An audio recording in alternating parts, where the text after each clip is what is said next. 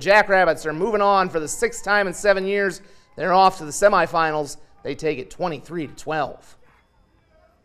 In the first half, we were put in some kind of difficult situations. Hands down, a good team. Villanova did a good job game plan, blitzing us, always being in the right spot. So give credit to them. But made some adjustments here in my second half, and we just stayed true to what we do. We knew, like I said, we knew the offense was going to get going. So the defense wasn't worried at all.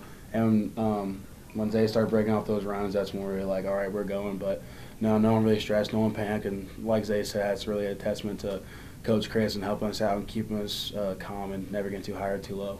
The guys know that they didn't play their best, and we just came out in the second half and executed better. And credit to the players. That was a tough game to play in. It was freezing out there, and they just kept, chipping away.